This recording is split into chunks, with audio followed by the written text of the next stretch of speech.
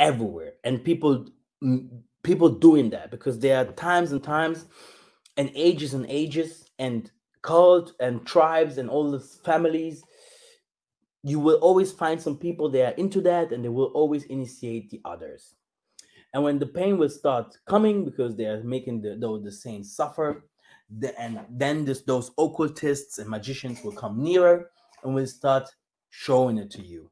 So from here on there, you will be attacked, and somewhere they're gonna get you into that, or they're gonna get you into a circle where you do not really understand where you are or who you worship. You can worship a fish and think that's the Most High. You can worship a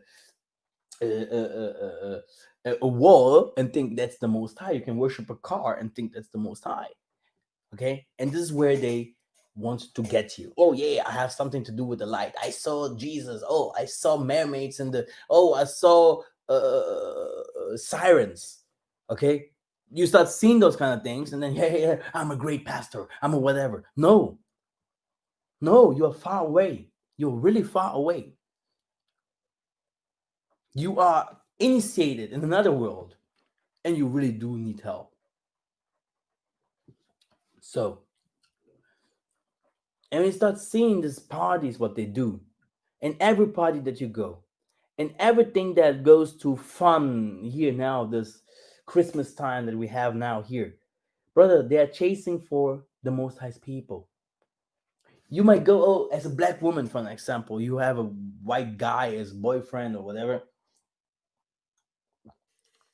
and because other black people, they are not like white people. White people are the nicer ones, right?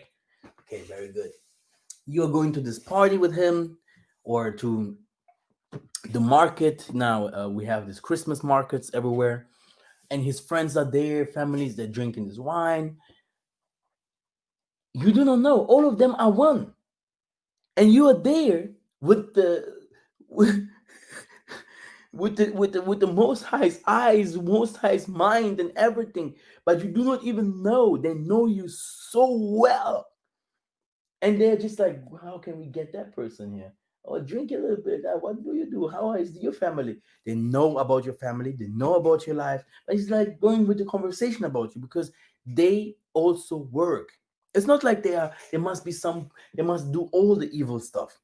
It means one of the 7 deadly sins. This is what they have done. They are deadly sins. There are sins that everyone does, but there are some sins you should not do, you should not sign into. And they have done it.